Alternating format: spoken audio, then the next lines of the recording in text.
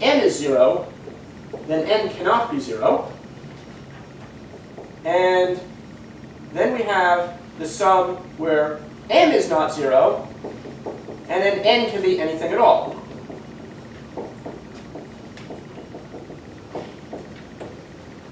Okay. Up to this point, actually, I could have let k be odd. As long as k is bigger than 2, even if k were odd, this is an example of a modular form. The catch, though, is if k is odd, then the pair n and minus n cancel out. And so you just get the 0 function, which is consistent with the fact that it's the only example of a modular form of odd weight is 0. Here k is even, and we're going to use that right here.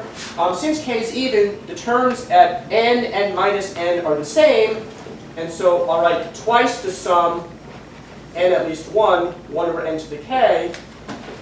And here, again, if m, the whole inner sum, since k is even, if you have the sum with an m over all n, and the sum with a minus m over all n, again, it's the same series over all n, where the m and the minus m are considered. And so, again, I can write a sum over double the sum over all integers, 1 over m tau plus n to the k. Okay? Now, here, in this part, every tau has a non-zero coefficient. And so, term-wise, each of these go to 0. So you would expect, you would hope, that the whole thing should go to 0. And all you should be left with is this leading part here. So let me just erase this piece, this previous calculation. So we expect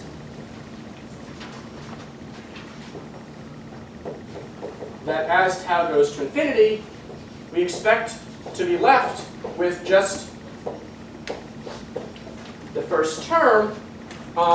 And to justify that, and so this really is correct, to justify that, I'm just going to go back over here and say, I mentioned that the Eisenstein series converge uniformly on compact subsets. Actually, it's a little bit better than that. They don't just converge uniformly on those little closed bounded sets, but they even converge, if this is the upper half plane, if you take any kind of strip that's away from the boundary line, the real axis, if you take any infinite strip going up from some point onwards, within some range up, it actually converges, the series converges uniformly on this infinite half strip.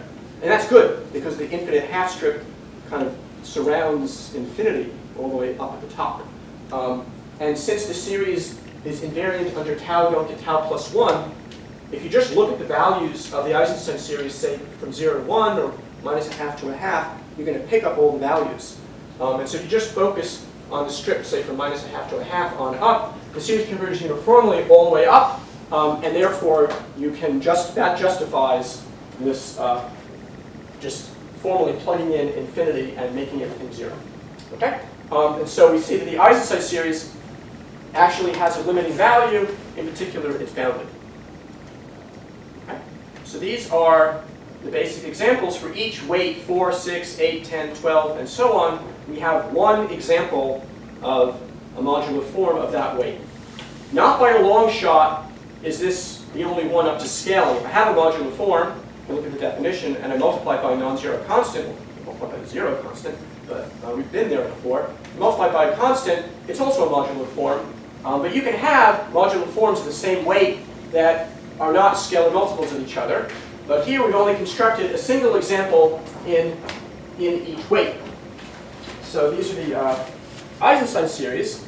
Now, I said that the only modular form of weight 2 is the 0 function. But what's wrong with, why can't you just set k equal to 2?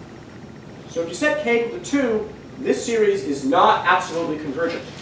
And infinite series over a doubly indexed, unordered set, if it's not absolutely convergent, you don't want to deal with it. So, there really is, the math is consistent. You really can't work with this when the weight is 2, although we will see shortly, well, maybe in tomorrow's lecture, how you can almost give a meaning to this when the weight is 2, and it really is useful. But for now, we're just going to, of course, pass over in silence what's going on when the weight is 2. So this construction of a modular form is by writing down an explicit infinite series and checking the conditions. Often, if you look in books, they don't reduce to the case of two equations to check. You could verify directly that Eisenstein series satisfies the modularity condition for all A, B, C, D, and SL2Z directly. You don't have to reduce to the case of only two equations. But if you're going to, what was I going to say? Yeah, if you want to construct more examples, well, the construction by these series is not how most examples are thought of. So the usual way that people write down or think about or work with modular forms is using what's called their Q expansion. So I want to explain what that means, the Q expansion of a modular form. So then I'll come back over here. Since I want to probably go back to that equation later on, so I'll leave that up on the board. Are there any questions?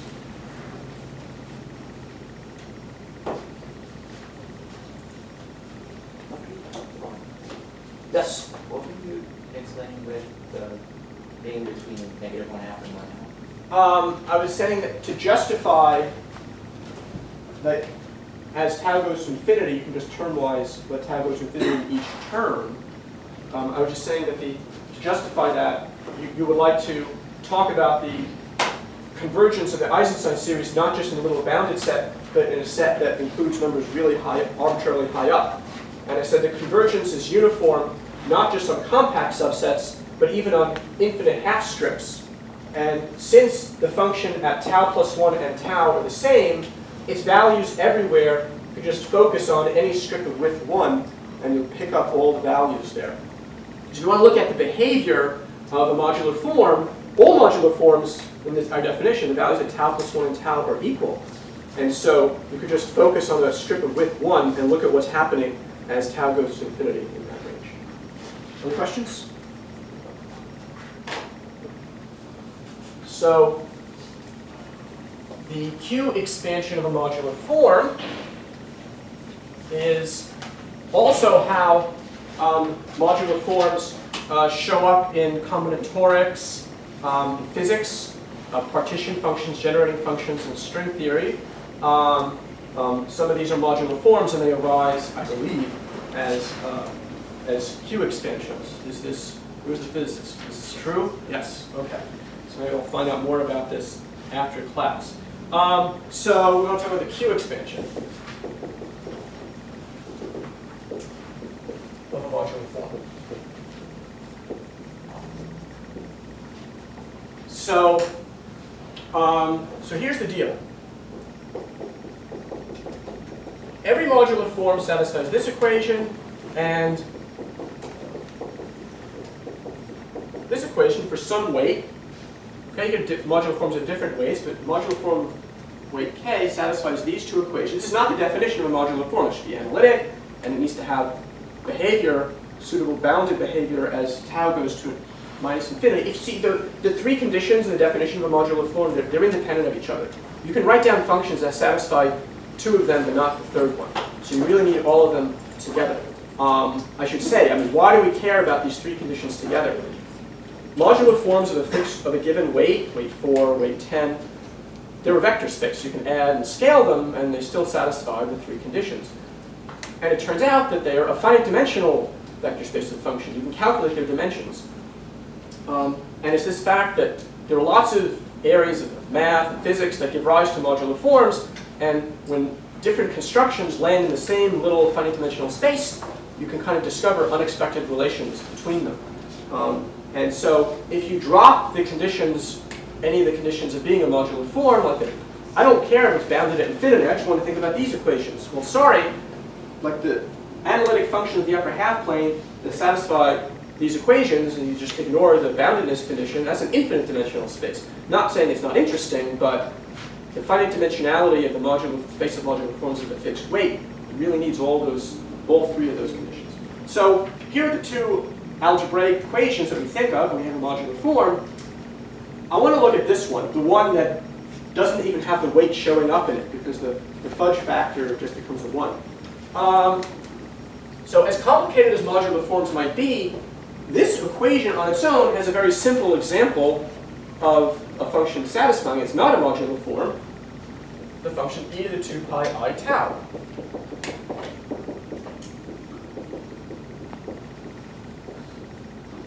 And it turns out that we can think about a modular form not as a function of a point tau in the upper half plane, but as a function of a complex number of this form.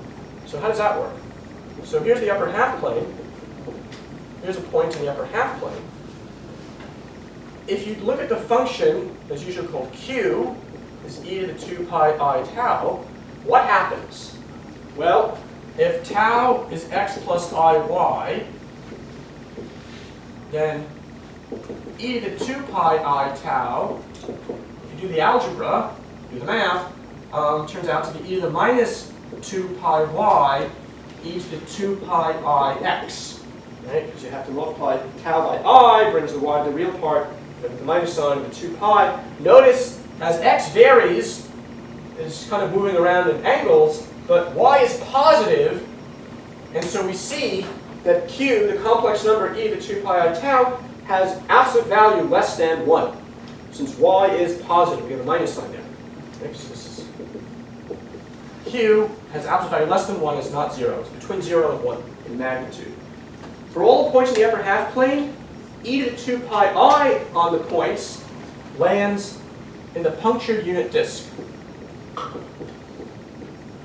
And it doesn't take on the value 0, but every other point in the open unit disk is a value of e to the 2 pi I tau, and the ambiguity, when do a tau and a tau prime have the same q value? Well, exactly when they differ by an integer. Right? They differ by 1, differ by 2. Okay? We understand the kernel of the exponential function. By the way, when did we start officially? Bobby has no idea. And we started a little bit late, so we're going to go on a little bit. I'm just getting like 50 minutes here. So, because the function doesn't change if you replace tau by tau plus 1, and the only way 2 points in the upper half plane can have the same e to the 2 pi I value is when they differ by an integer, and when it's equal up to a shift by 1, it's equal up to a shift by any integer. So what it means then is it's well defined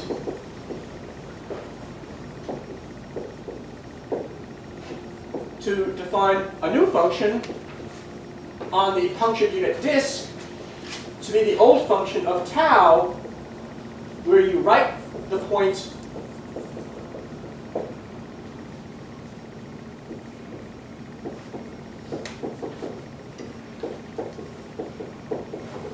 write the point in the open unit disk, punctured open unit disk, as an e to the 2 pi I tau value, it doesn't matter what tau you use because it's only ambiguous by an integer, and the modular form doesn't know the difference between shifting a number by an integer or not.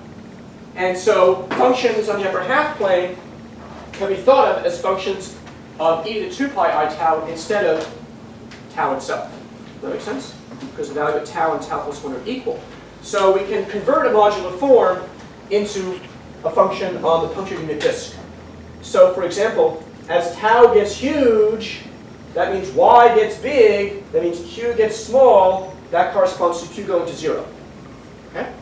And notice I'm not saying anything about this equation. This equation is very hard to express in the language of e to the 2 pi I tau. But the first equation lets us write any function on the upper half plane that satisfies the first equation as a function on the unit disk. So it turns out that this is an analytic function, and so therefore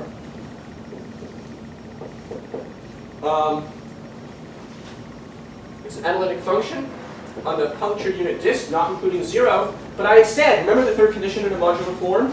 It's that the value of the modular form is bounded as you get high up, which means if you think about the modular form as a function on the punctured unit disk, then as q gets close to 0, the value is bounded.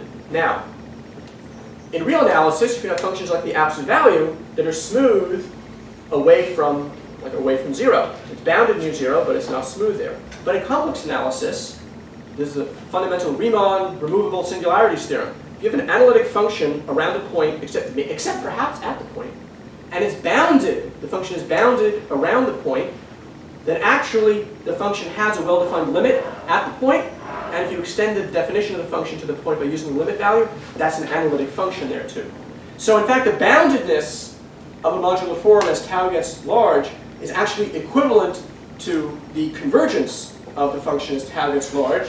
From this point of view, there has to be a limit as q goes to 0, translates back, and there has to be a limit as tau goes up to an infinity. And so in fact, what it means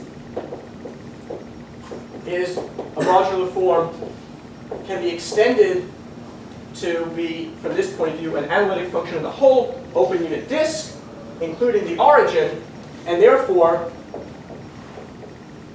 we can write it as a power series around 0. Okay? I'm not saying it's an easy process to see what this series is supposed to be, and by abuse of notation, we even write the original modular form, the same letter. We say it's a function of q, it's a function of tau, it doesn't really matter. And so every modular form, ignoring the second equation, just using the first equation, every modular form can be written as a power series in e to the 2 pi I tau. So this is called the Q expansion of the modular form. We'll see next time what the Q expansion of the Eisenstein series turns out to be. I want to stress, though, that anytime people talk about modular forms, they usually talk about their Q expansion, these coefficients. They like the constant term. The constant term is that limiting value of the modular form as you go up. Okay, so I know the constant term of the Eisenstein series is Q expansion. The constant term will be twice the sum of 1 over n to the k. On the higher coefficients, not so clear. But this construction, this Q expansion, this way of writing a modular form, has nothing to do, doesn't easily exhibit the second condition, the weight f of minus 1 over tau equation. And so if you're given a random infinite series, it is completely opaque about whether or not it's actually the Q expansion of some modular form. Writing a modular form as a Q expansion is a very standard way of representing them, but it hides the second equation in the modularity condition that actually includes the weight. It's very hard to express the transformation in the second equation in the language of Q. Right? Anytime you write something, it's automatically it's invariant that the tau goes to tau plus 1, but the second thing is very hard to see. So next time, I guess we'll start by writing down the Q expansion of the Eisenstein series. The last thing I want to say, just so that it's helpful for the plenary talk that will be later today, is that I've defined modular forms for the group SL2Z. But you can define modular forms for subgroups, finite index subgroups of SL2Z. In the modularity equation, you could include some funky root of unity scaling factors on the right-hand side. And I think that's all I want to say. Oh, and the last thing is that in the modularity condition, for us, the weight is an integer, but there are many important applications where the weight of a modular form can be a half integer, 1/2, 3/2. Okay, let's go back to the 19th century. So there are many important examples of modular forms of what are called half integral weight, not integral weight. But they're very subtle objects, theta functions of quadratic forms and things like that. So we'll see some examples of those in the plenary talk. And we'll also see, oh yeah, I'm sorry, I just read one more thing.